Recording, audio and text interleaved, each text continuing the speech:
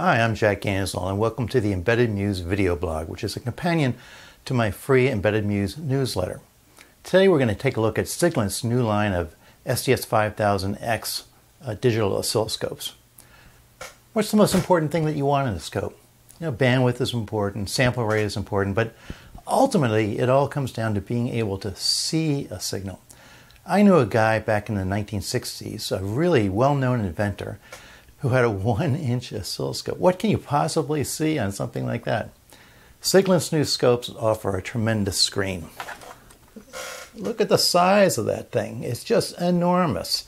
And that's been sort of the trend in oscilloscopes, to make screens bigger, and it lets us see the signal. How big is it? Well, let's check it out. Here's my 100-foot tape measure. So, here's the scope displaying a signal. If I hold up my tape, you can see that is about a 10-inch screen. Pretty impressive.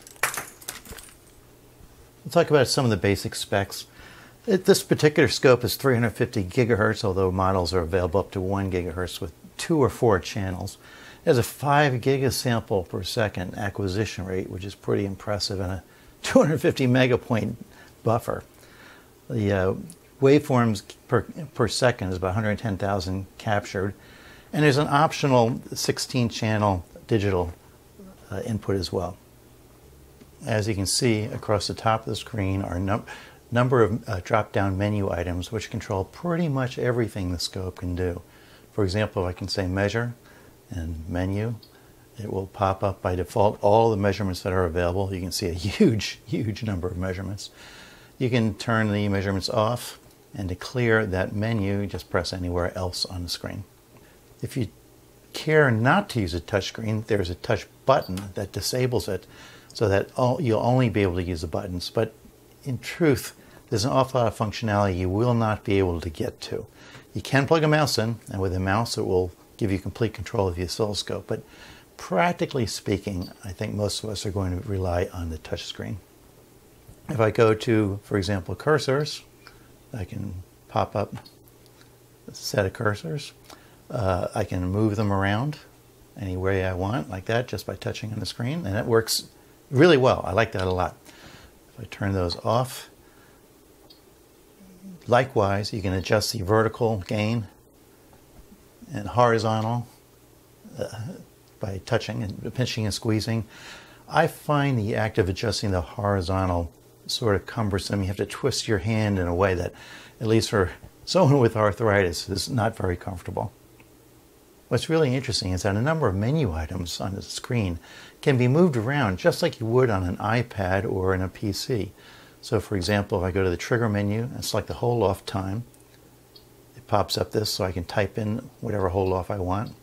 I can grab the top bar, slide it around, whatever is convenient. Pretty cool, huh? I'm not much of a fan of touchscreens on PCs and the like. I find that they're more annoying than anything else. But I'll tell you, on this scope, the touchscreen works really well. And after I got used to it, I found I'm using it all the time. It's a very natural way of operating the scope. I like this plus item here.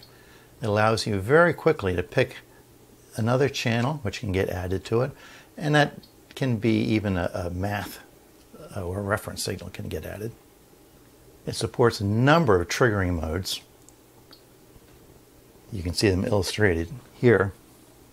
One of the interesting trigger modes is a so-called zone trigger, which I see on some of the fancier scopes like the Tektronix. It allows you to draw on the screen a box in which the trigger happens. I do find it's a little bit cumbersome to draw that. I think somebody with more agile fingers would have no trouble, and there is a facility in order to enter the data numerically. There's an optional 16 digital channels that you can get. In this case, I've connected them here, and they're sampling some data from a little microcontroller board I put together. I can turn on the digital channels as easily as doing this, bam, and you can see them there. Of course, the data is all kind of hosed because we're not triggering on anything. If I go to this pattern trigger, I can set that up, and now say what source I want. Let's just say D1, data bit 1 being high. Okay, and I'll clear that out of the way. And I'm going to turn off the analog because that doesn't really do much for us here. Crank the sweep rate down a little bit. And there you have it. There's the digital things. All mixed signal scopes, of course, have this feature. And the really important thing about a mixed signal scope is that you can look at both the analog and the digital at the same time to see how they interact. And you can trigger on either the digital or the analog channels. With this pattern trigger, it's pretty nice because you can have it exclude certain time zones. So if you have combinatorial logic, for example, which is in some weird state for a few nanoseconds as it's switching, you can tell the scope to ignore those strange states. A very interesting feature of the scope is the ability to set the relative skew between vertical channels. In this case, I'm sampling a digital signal on channels 2 and channel 3, and they're both connected to the same node, except that on channel 3, it's going through about 18 inches of wire. So given the speed of light, you can see that they're not quite lined up in time. I can go ahead and select that channel, go to the D skew, and in 10 picosecond increments, adjust the relative skew between the two signals so that they actually do line up in time. Another feature you can see on the same menu is an adjustable input impedance. Most scopes support a 1 megohm input impedance, which is ideal for probing most circuits. But if you're working with transmission lines, you're typically working with 50 ohm cable and the like, and it's very important to match the scope to that transmission line, which you can do easily just by pressing that button. The scope also supports segmented memory. With segmented memory, you can divide the memory buffer up into numerous little chunks, as many as 100,000 on this scope. And every trigger fills one of those chunks. What that does is it allows you to sample a signal at a very high rate, but something that happens infrequently. And I've described this in much more detail in my Embedded Muse number 315, whose URL is on the screen at this moment. Another interesting, if somewhat puzzling feature is in Histogram. You can go to Histogram there, and here you can set a region of what is being displayed, what's being histogrammed. But to tell you the truth, I have no idea what this histogram means. The axes are unlabeled, just doesn't mean much to me. The statistics are kind of nice, though. You can get mean, max, standard deviation, and all the rest of it. A lot of scopes give you the ability to display what is basically a digital voltmeter, and this scope is no exception. If I can turn it on here, you get that. Here I'm measuring the frequency of channel 1, and I mean, you can measure all kinds of different things, and that's all very cool, but hardly new. What is new is the ability to put up a bar display, a histogram, a trend line. And if I go up to my waveform generator and change frequencies, you can see the frequency changing. You can see the trend lines, giving you an idea of what has happened over time. This is really, really cool. The ability to plot data is truly a game changer. Scopes traditionally gave you just a snapshot in time. With this plotting capability, it acts as a data recorder.